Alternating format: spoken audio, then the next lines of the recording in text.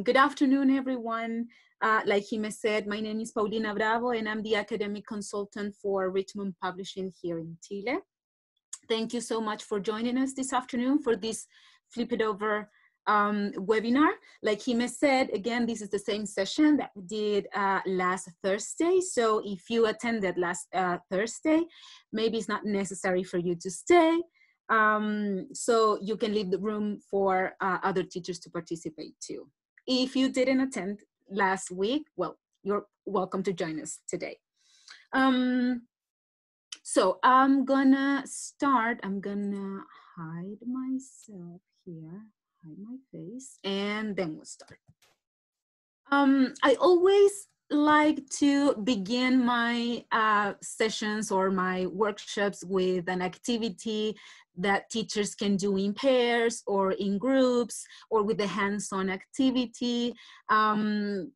Unfortunately, as we are so far away and we are miles away, we cannot do that.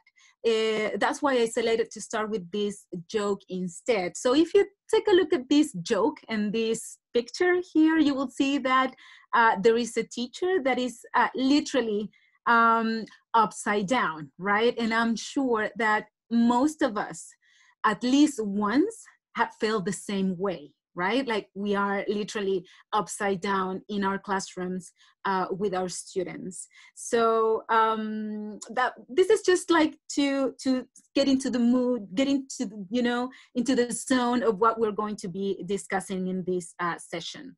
And although technology is doing a lot for us in these times, I still like to know who my audience is. So we are going to begin with a quick poll. You will see on your screens 3 questions with 3 alternatives each. You will have to read the questions and select the choice that you relate to the most, okay? There's no right or wrong answers. It's just to select the alternatives you relate to the most. So let me start with this one. Jime, you please let me know if you can see it. You can see it, yeah. You can see it? Fantastic, okay. So here we have the questions. How familiar is the flipped classroom methodology for you? You have to select the alternative you relate to the most. That is number 1. Yes, very familiar. I know something, but it's always good to keep knowledge up to date. Yeah, I am not very familiar with this approach. Number 2, if you can see number 3, you have to scroll down to see and to be able to read all the alternatives. Number 2, how willing are you to innovate? Very willing to do so. A little. Changes can be scary sometimes. Or I prefer working with traditional methods and approaches. And number 3, how do you feel today? I am happy and motivated, a bit tired, or the pandemic is driving me crazy. Be honest, and select the alternative you relate to the most. We will have 1 more minute, so everyone can have the chance to answer this poll, and then we will see, and I will share the results with you.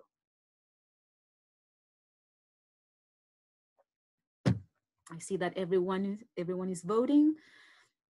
95 out of 168 participants. Yes, almost 100. Good. Yes, everyone is voting. I can see that you're voting. Thank you.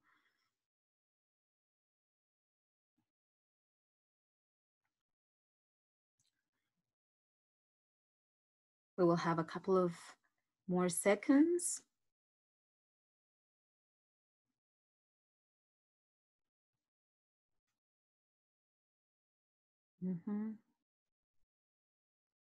We're close to 70% of voters.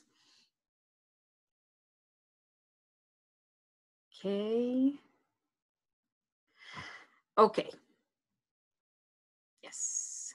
Let's see, and let me share with you the results, okay? We're going to stop this and share the results. Let's see. So for question number 1, we have 54% of participants say that you know something, but it's always good to keep knowledge up to date. Of course, we always like to be up to date with everything that has to do with teaching and learning, right? Good, thank you for that. Number 2, how willing are you to innovate?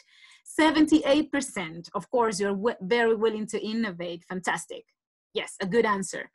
And number 3, how do you feel today? Most of you also feel happy and motivated. That's wonderful. That's wonderful to see and to read. Yes, fantastic. Thank you. Thank you so much. Okay, I'm gonna stop this now, stopping the results with you.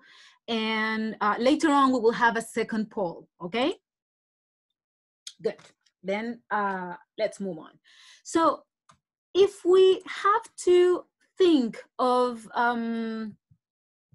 the main goals that I have for the sessions, this session with you today, are basically these 3. The idea is that we can learn a little bit about the flipped classroom model and its basis, that we can compare this model with the traditional model also, and finally, and I think most importantly, to highlight some tools for the for flipped classroom practices. So if we have to answer, like in very general terms, if we have to answer the question, what is the flipped classroom approach, or what is the flipped classroom method, we would have to say that it is this, in very simple words. It is a pedagogical model that is based on inverting the traditional structure of classroom instruction through the use of information and communication technologies. Okay, as simple as that. It's basically the essence of the flipped classroom approach or method is this, okay? It is inverting the traditional classroom instruction using these tools and resources that are called information and communication technologies. So basically what happens today in the traditional classroom model is that the teacher prepares and delivers instruction on different topics or concepts or subject areas to the whole class. What happens with the students is that students listen in a more passive way. They listen, they sit in class and take notes, especially if we're thinking about adults or young adults, right? That are used to taking notes in class. Students complete tasks to develop their understanding. They sometimes just, they listen to the teacher, they participate in class instruction, and they just complete tasks.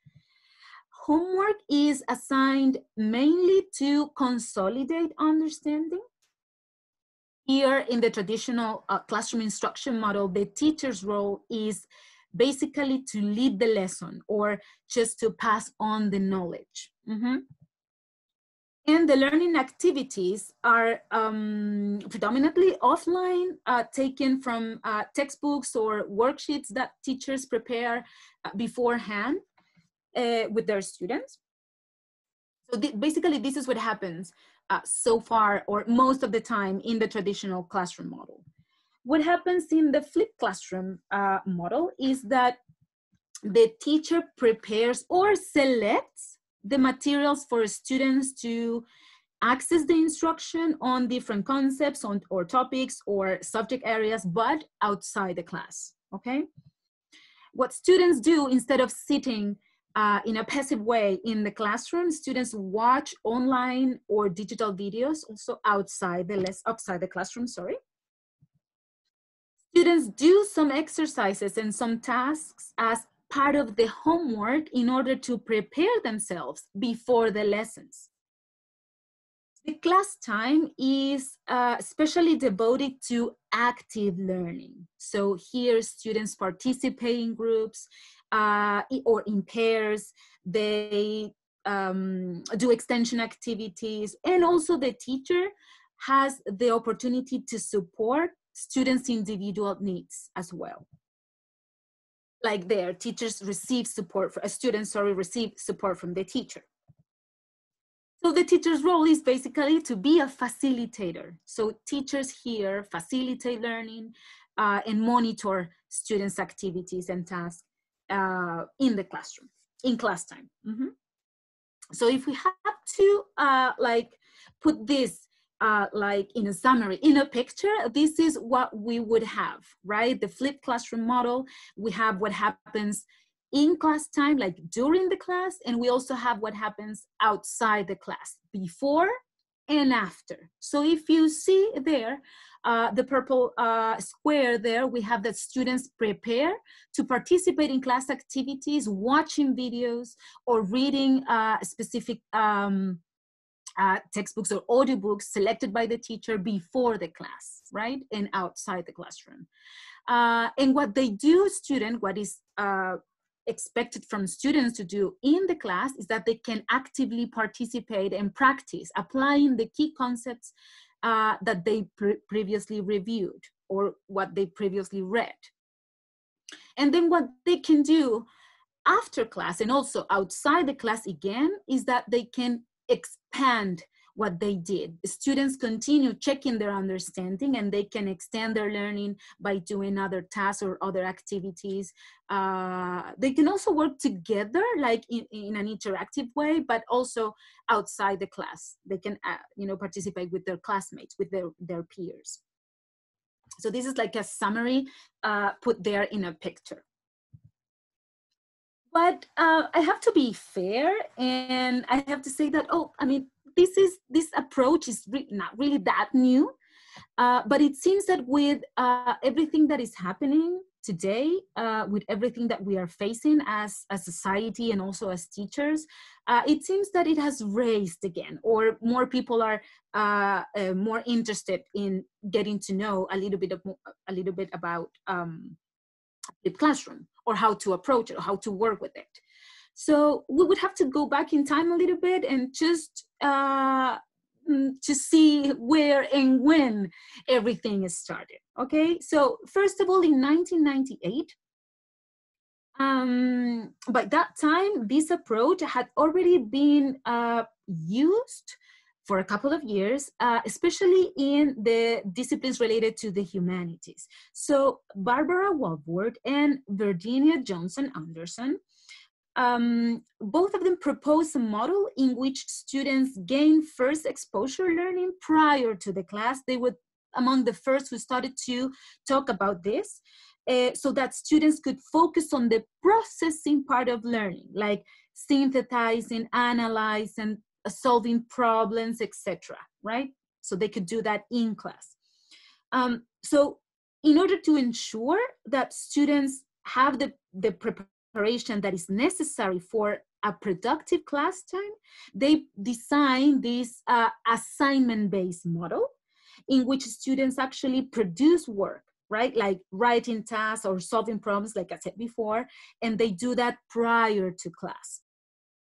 So what happens is that students then in class receive the productive feedback throughout these activities that are like traditional activities that students do in class. Okay, so that is basically what happened back there in 1998.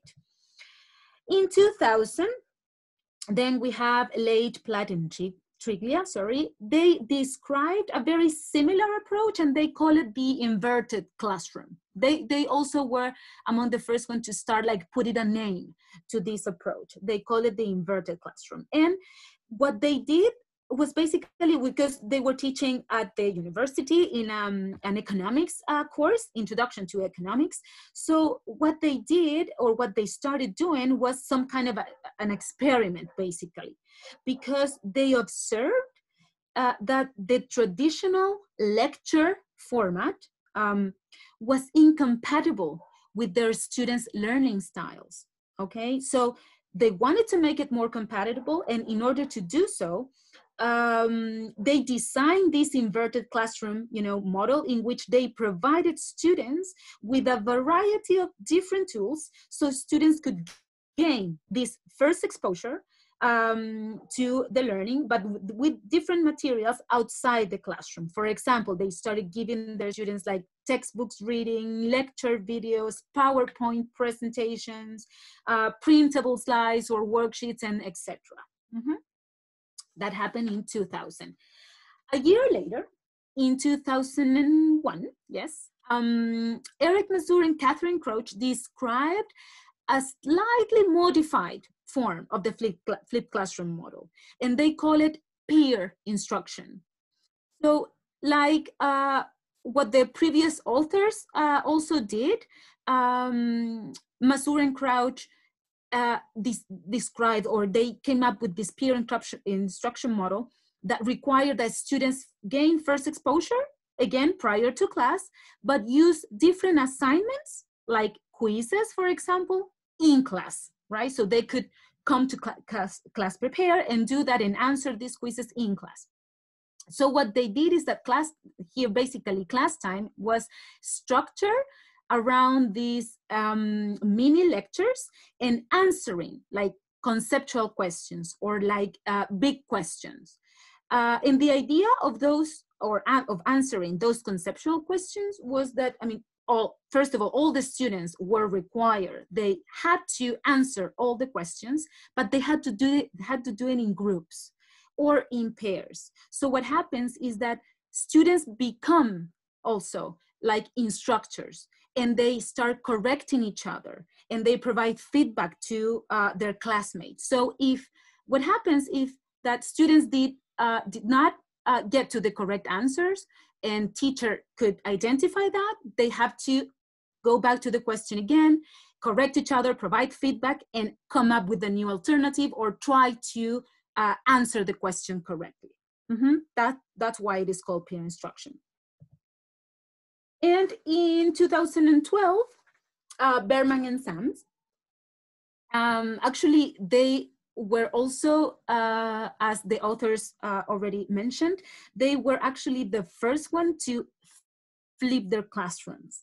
They found out that because they were chemistry teachers, so they found out that their students really wanted them to answer the questions and help them when they didn't understand the course concepts or the subject area or some topics, because they identified that students did not require the same level of support when they were doing activities, when they were teaching, when they were in the instruction period of the lesson. So what they did is that they they moved this in-class delivery or in-class instruction that is often very teacher-centered. So they moved to having more discussion with the students, more analysis with their students. So both teacher and students, assume more responsibility with this model, or with this kind of flipped classroom. And it's also interesting that because they did a study, and their study described that students move at their own pace, right?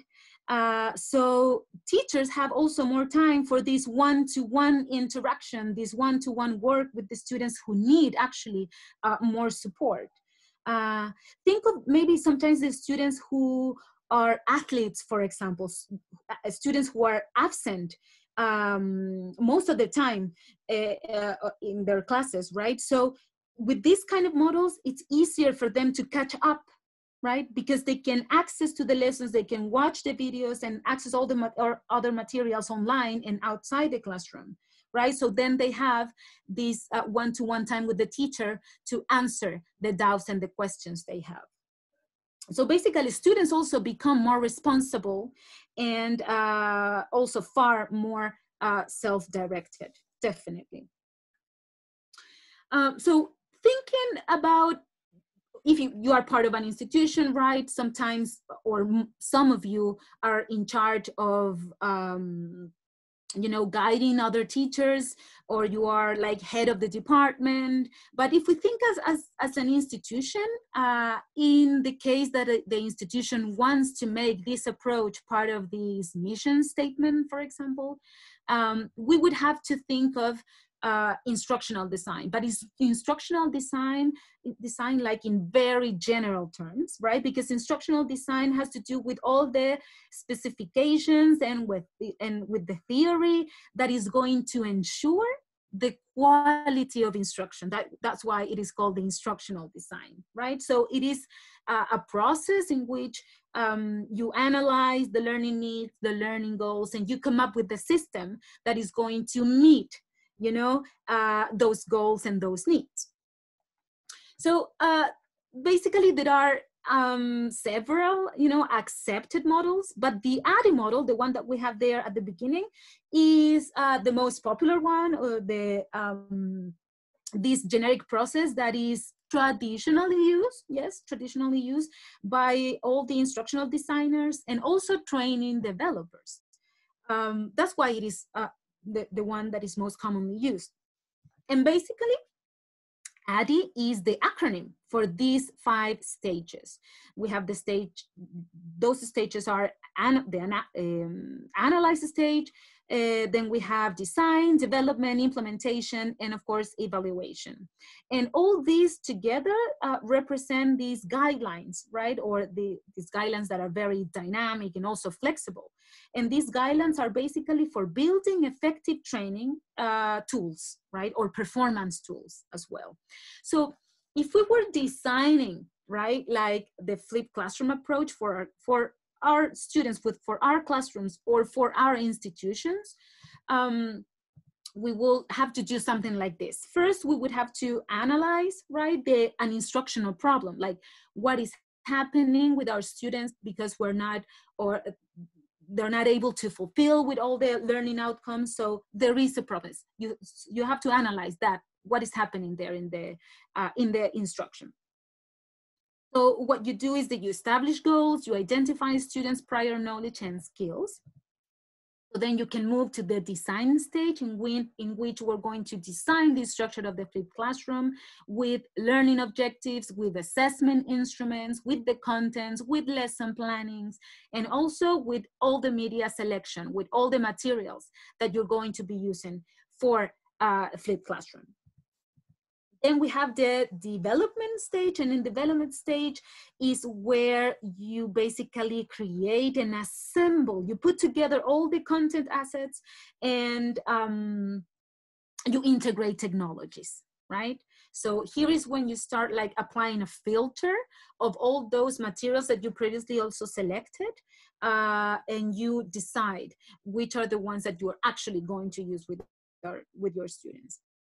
Then in the implementation stage, what you do is you implement the flipped classroom model inside and outside the classroom, right? You have to prepare your students, you have to show them, right? Train them on how those tools work.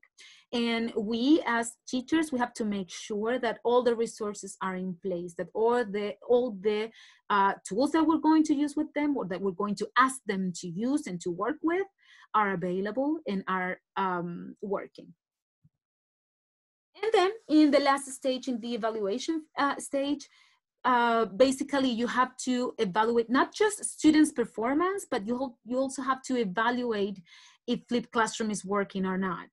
And you have to provide opportunities for feedback. You have to receive also feedback from students and from your colleagues and from the institution, right? You have to analyze if everything is working so you can continue on that path, okay? And believe it or not, there are 7 different types of flipped classroom. Although I like to think of these 7 types, not just as 7 different types, but also like different goals of flipped classroom. So here we're going to see it.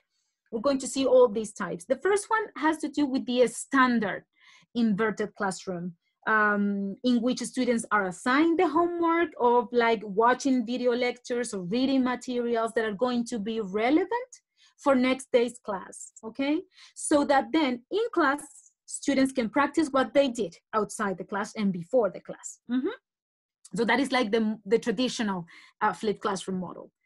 Then number 2, we have the discussion-oriented flipped classroom. In this one, teachers assign the lecture videos as well as any other materials or any other videos or audiobooks or readings related to the subject, like, I don't know, TED Talks, for example, or YouTube videos or other resources that you use. So class time is devoted to discussion and exploration of the subject. This model can be especially useful with subjects in which context is almost everything, like history, for example, or even English, right? Discussion-oriented model. The third one has to do with the demonstration-focused flipped classroom. And this works better with those subjects that require students to remember and to repeat activities like from the heart, like chemistry, for example, or physics, or math class, right? So it's really helpful in this case to have a video demonstration of what students have to do, so they can be able to rewind it or pause it or fast forward and rewatch it again, right? So basically this is it's going to work even better with this kind of subjects, like, right? The next one, number 4, is the faux flipped classroom model, like the faux, like an imitation, or like the fake flipped classroom model. And actually this model or this goal of flipped classroom is going to work perfectly with younger students, because younger students may not be prepared yet to do things outside the classroom, right? Like to watch videos or to read something on their own. So what happens with this goal or this type of flipped classroom approach is that actually the flipped classroom happens in the classroom, right? Because the students watch the lecture videos or the videos in class with the teacher. So that would give them the opportunity to review the materials at their own pace, but with the teacher there, able to move from student to student, offering individual support, and etc. Number 5 is the group-based flipped classroom model. And this one actually offers or adds a new element for students to learn. And that new element is actually the students. Here with this model, the class starts in the same way that the other class do, with the lecture videos and other resources before class. But the shift happens when students come to class and they get together to work in groups on that day's assignments, okay? So what this format does is that it encourages students to learn from one another and helps students not only to learn what the right answers are, but also how to explain to a peer why those answers are right or not. That is the group-based flipped classroom model. Number 6 is the virtual flipped classroom model. And this is actually very popular and very common with older students, like college or universities, right? Because for older students in some courses, the flipped classroom model can eliminate the need for classroom time at all, because what college or university teachers already do is that they actually and currently share lecture videos for students to watch, to view, and they assign and collect work via online learning management systems, right? So what students do actually is that they come to class or they attend, right, to class hours, actually to have like this very brief one-to-one instruction with the teacher based on each one of those students' individual needs. So basically this is very, very common with young adults. Number 7, we have flipping the teacher. And in this case, all the videos and all the materials that are going to be selected or created for a flipped classroom doesn't necessarily have to begin and end with the teacher, okay? Students can also make use of the videos to demonstrate proficiency also. So in this case, you can assign students to, do these role play activities, but also to record these role play activities to show competency, or to ask to film themselves presenting a new subject or working on a new skill, right? That is going to show like the way of teaching the teacher, okay? So these are the 7 different types or 7 different goals of using flipped classroom. Now, I'm very sure that most of you, and I will have to say that all of you are very familiar with this pyramid right here. Here we have, the very famous Bloom's taxonomy, but let's see if we can try to identify how to use or how to work with this pyramid in the flipped classroom, okay? Because I'm sure that most of us have heard, and we always try to make our students, apply and analyze and evaluate and create, right? The higher, or the upper levels of Bloom's taxonomy. We all want to achieve that from our students. And we know that in theory, but sometimes in practice, it gets a little bit complicated. And what happens is that, well, not always, but most of the time, we expect our students to complete some challenging tasks without our guidance and without our assistance. So basically, that is what sometimes the students do outside the class, or what we unconsciously require students to do, right? So yes, why is it that we do these like easy assignments, or the so-called easy assignments or activities or tasks that require from students just understand and remember in class, and we ask them to do the hard stuff at home without help? So let's think for a minute of what could happen if students don't finish the homework, or if they don't understand the concepts at home, or if they don't have someone there to help them to do these activities, right? So most of the time, this is what happens, right? I'm not saying that it's always like that we're doing everything wrong. No, it's not like that. But most of the time, this is what happens. So what we should try to accomplish with the flipped classroom model, and using also this taxonomy, is that we should allow students to access their lower levels, of Bloom's taxonomy, like understanding and remembering, on their own time, and provide them with opportunities to practice knowledge in very challenging and engaging tasks, more demanding, with their peers and with the teacher in class. Okay, so again, we would have to flip this pyramid in order to use it properly. And as the essence, right, the essence of flipped classroom has to do with technology, we also have Bloom's digital taxonomy that is all about using technology and all the digital tools that are going to facilitate students' learning. This kind of student engagement is defined by these power verbs that can be used for almost every lesson planning. And also, if you want to do like curriculum mapping, you can also use it, right? So you can use these verbs, which cover the span from the taxonomy, that go from lower order thinking skills to higher order thinking skills. Okay, so here we have these power verbs. I know that they're very tiny verbs like that, there. Probably you can see them all. So I selected just a couple of each category so you can have an idea of these digital verbs in Bloom's taxonomy.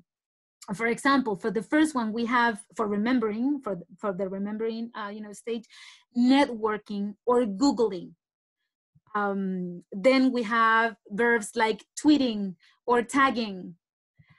Then we have verbs like computing or uploading, right, for the applying level there. Then we have for analyzing verbs like advertising or surveying. For the evaluating stage, we have verbs like commenting or posting.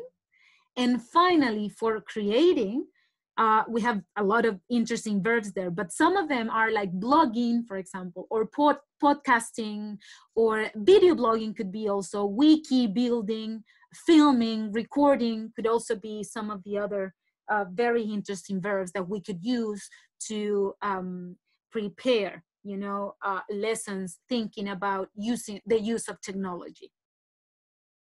Okay, so we have talked about, or I have talked actually about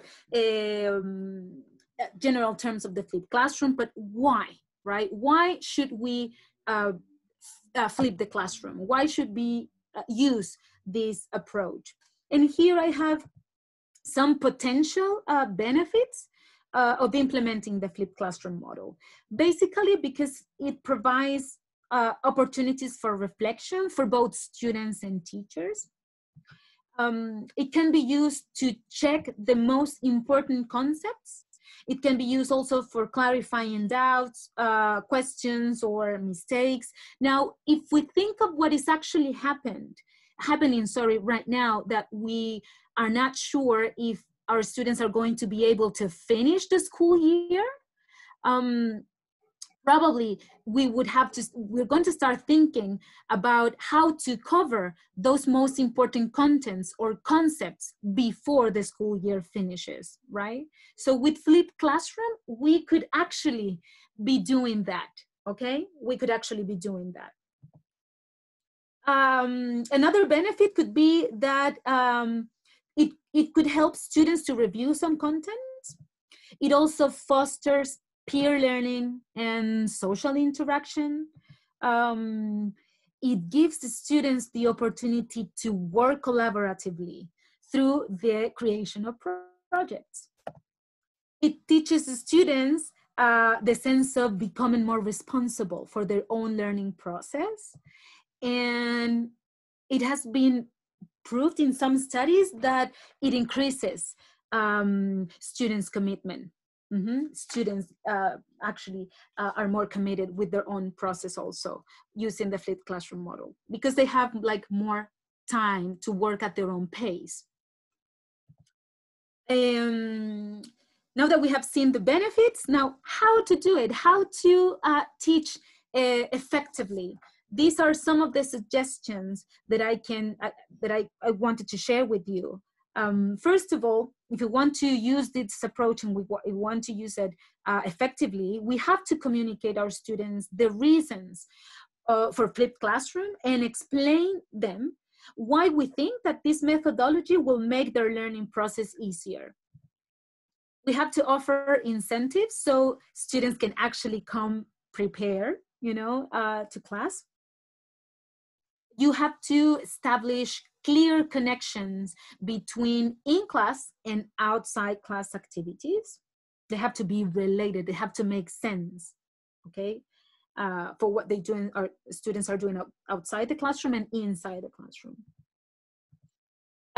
You have to make sure that all activities are well defined and are well structured and that they are aligned to the learning outcomes. You have to give students enough time to carry out their assignments and their tasks as well. You have to offer and facilitate also. You have to facilitate and guide the learning process. The teacher has to be a facilitator. The idea is that you can monitor also your students' learning processes. And if you want to get better results, you have to use user-friendly technology, not just for students, but also for you, okay? For both teachers and students, user-friendly technologies. And as it happens with everything that is new, with most of the process or with difficult process of change, there are some challenges, of course. And some of the challenges that might come up if we think of using the flipped classroom approach could be that students may not be prepared depending on their age, their level of maturity, their background also, their current reality. So students might not be yet prepared. So we have to analyze. That's why I mentioned before, like the ADDIE model, because analyzing is a very, very important part of designing, the flipped classroom instruction model. Selecting or producing all the materials that you want to use with your students require time and effort, okay? So you must have enough time, and put a lot of effort in doing that, right? In selecting or producing the materials for your students. Flipped lessons require preparation and an appropriate combination of the elements that are going to be used inside and outside the classroom. You know what? It does not fit all the contents or subject areas. But in the case of English, it works perfectly. Or it could be a very useful way to approach or teach the subject using flipped classroom model. Students may not understand the importance of the process like immediately, so you have to give them time, right? They have to also process, you know, this new approach or this new way of working. So you cannot expect, you know, results immediately. So give it time. If you want to go with it, if you want to go on that path of the flipped classroom, give them time, okay? And the equipment and access to videos or digital resources may be a problem, okay? The access to digital resources, that is also part of the analysis stage, like think of your students, think of the institution also. It's going to be harder if you don't have the technological resources in the school or outside the school, right? Outside the classroom, thinking in your, you know, your students' reality. If you're in the classroom and you want to work, for example, with the discussion model of the flipped classroom, in which students are required to get in groups and work, if you don't have enough space, there might be some difficulties to work in teams or collaboratively. And as I said before, flipped classroom requires a deep change in the role of both students and teachers, or if you think, you know, bigger in the institution. So you have to be willing to change, okay? And before we move on, now it's time to go to our second poll, okay? So before we move on, you're going to see again, I'm going to share with you a second poll. And in this poll, let me just, okay. The question is, which of the, you will see a list of platforms or management systems, okay? And you have to look at them, read them, and if you're using one of those platforms or systems, select the ones that you're using for remote teaching, okay? You can select more than one. So here we have them. Jime, can you just say yes or no if you can see it? Yes. Oh, yes, yes. Okay, fantastic. Thank you so much. So which of the following platforms or management systems are you currently using for remote teaching? So we have Google Classroom, Macmillan Education, the Richmond Learning Platform, Mayon, English Attack, My English Lab, the Cambridge Learning Management System, Oxford 3, Highlights Library, or if you're using another. So I'm gonna give you a couple of minutes or maybe just 1 minute so you can finish voting.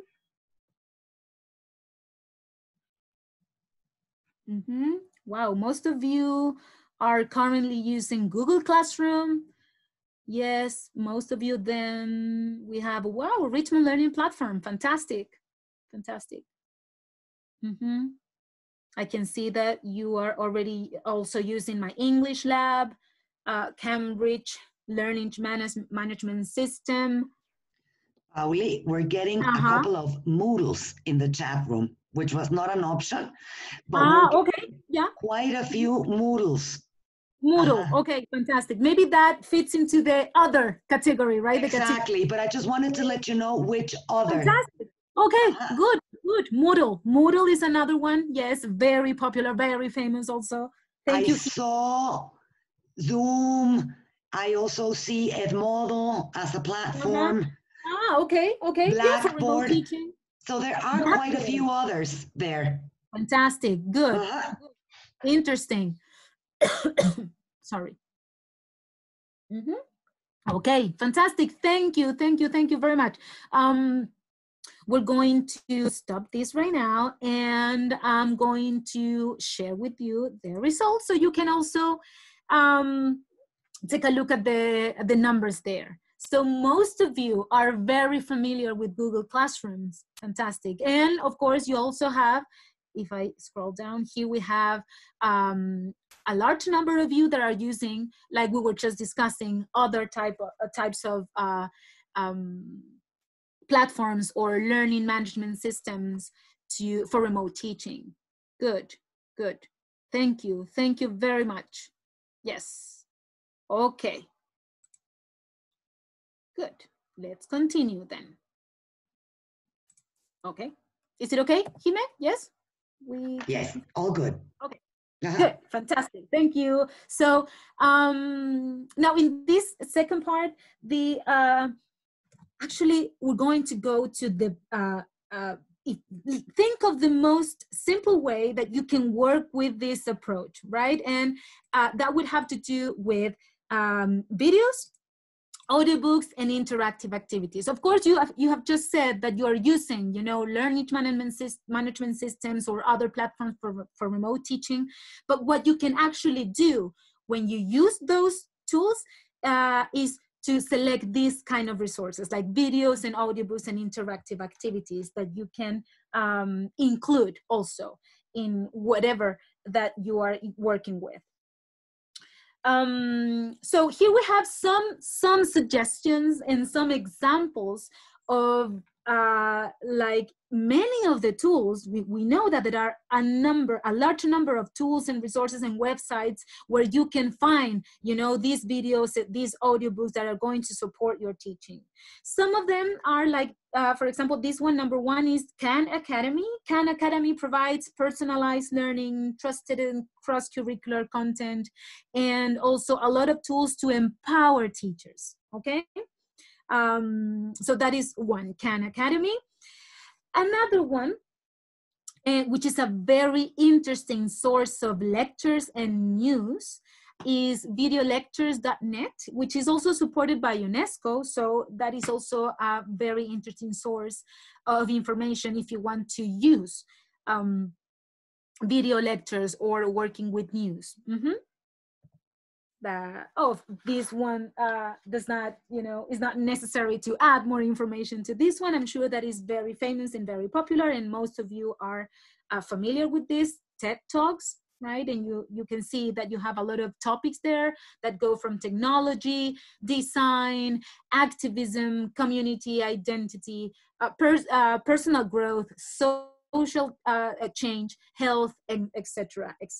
TED Talks. Again, does not, require any further explanation. YouTube videos, I'm sure that all of us have used at least once YouTube videos for our lessons. And our very own, Richmond's very own English Attack, you mentioned it. There were a lot of you there who answered that are currently using English Attack. We know that English Attack was designed by experts, in like gaming experts, but working with teachers. So they came up with this platform that has an effective approach to learning English, because all the lessons combine movies, video clips, language games, so basically it helps students to be immersed in this learning experience, also to maintain their motivation. Very, very interesting. That you can, the ones that are familiar with English Attack, that you can access all those exercises that you see at the bottom there to work with one video booster, with one video. So students go from first exposure to vocabulary, and they move to comprehension, to advanced comprehension, practicing grammar, etc. So all those students can work at their own pace and in their own time at home. Teachers can still monitor and track students' progress with English Attack, because teachers can also assign different video booster or photo vocabularies. You can also browse, right? You can apply a filter and select the videos that you really want your students to watch or work with. The same happens with the visual dictionaries. You can browse and you can select the specific topics you want to cover. Or maybe you want to complement your teaching with this, right? Because the visual dictionaries are as some kind of like flashcards, but online. In the school area, you know that you have, you know, the possibility to create your classes, to identify your students and put them in different classes, to assign the activities, also to assign the tests, right? The tests here, of course, are in the format of video boosters, because you want to check what your students' English proficiency levels are. That is what basically you can do with English Attack. The other one is Mayan, and I'm sure that most of you or the ones who are currently working with Mayan are very familiar with it. And we know that we have like two types of working with Mayan, with the Mayan Reader, which is this platform, actually this like literacy environment, right, that gives students access to more than 6,000 digital books, which are matched to students' interests, their grades, their Lexile level, and actually students can interact also with the books because they can intervene them with the reading tools, right? They can listen also at the same time they are reading. But most importantly, one of my own like most romantic goals is to foster and promote reading for pleasure, okay? Which is reading is one of the most important skills. So there you have Mayan. You see there I highlighted, you know, that students can listen and read at the same time. They can work with the tools that you can see on the right side of your screen. You have the dictionary, right?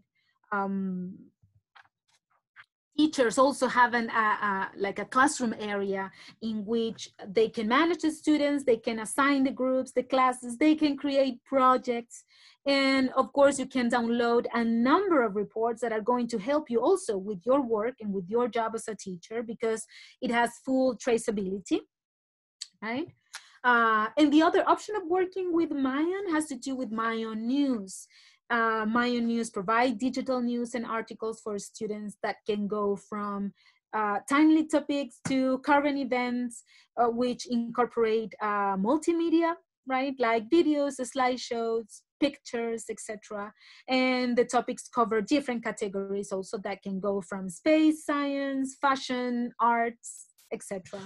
And teachers, students can access each day's edition, right? This one's from last week, right? Which was Earth Day last week.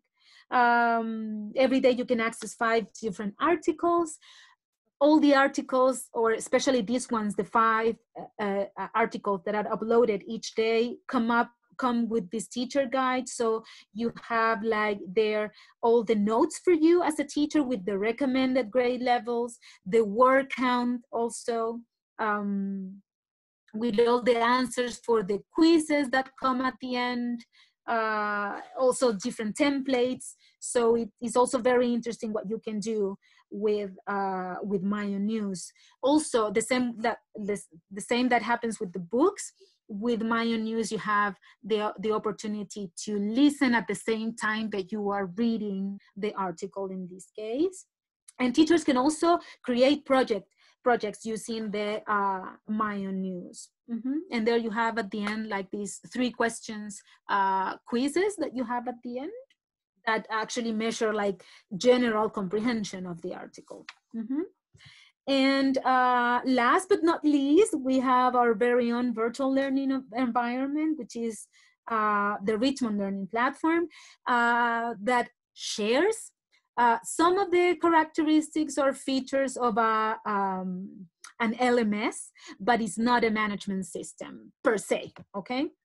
So also, again, the ones who are very familiar with the Richmond Learning Platform, I'm sure that you know that here you have access to all the class materials that are going to complement your lessons and your courses, and you find all the additional resources to use online, but also you have some resources you can download. You can assign regular interactive activities to consolidate the contents also. Not just as activities or interactive activities, teachers can also assign, you know, the assessments. So if we think of, you know, our current situation in which we cannot assess our students, this could be an option to do it, right? If you're working with the Richmond Learning Platform, you can still assess your students and monitor their progress and see how they are doing. The MAR book allows teachers to access, again, the same as Mayan, you have full traceability of your students' progress. And in that sense, it helps you because it provides a way to identify, a strong or weak points, and you can make maybe ongoing changes or maybe think of future changes of your teaching practices or teaching strategies. The forum is a way for teachers to interact with students, and basically you can make them hear, you can ask your students to put their thoughts and their reflections and their ideas here. Mm-hmm. And the upload section provides actually one of the perfect tools to share content with the students. So if you're thinking about using flipped classroom methodology, this could be a good way of doing it, right? This could be a way of interact with your students to share the contents that you're going to assign them to review and to read, and or maybe to watch or to listen before the class. Mm-hmm. So that could be a way of using it, working with flipped classroom through the upload section. But finally, if you need a reliable, source of information in terms of all the learning solutions or softwares or different websites and any other, things available online that are going to help your remote teaching, you can visit this website. That's why I put the link there. If you want, you can take a picture or maybe a screenshot of this if you prefer, so you can have access to the link there. And you can visit, it's supported by UNESCO, so it's reliable. And actually they decided to put a list. They come up with this list of distance learning solutions, especially now in the times of, the pandemic that we are undergoing. So like, for example, they provided a list of some digital learning management systems, right? Like the ones that you were mentioning, Google Classroom is there, Moodle is there, you see? But also they have a list of systems built for use on basic mobile phones, for example. Also self-directed learning content, the ones that students can access at their own, on their own time, to work in an autonomous way. And these last three that are very interesting also, like collaboration platforms that support live video communication. In our case, live video, teaching. Like there we have Zoom, Skype, Teams, Hangouts, Meet, etc. Then the next one is tools for teachers to create digital learning content. And finally, there you have an external repository of distance learning solutions. So visit it. If you want to get more information from a reliable source, visit the website provided by UNESCO, and you can definitely find more information there.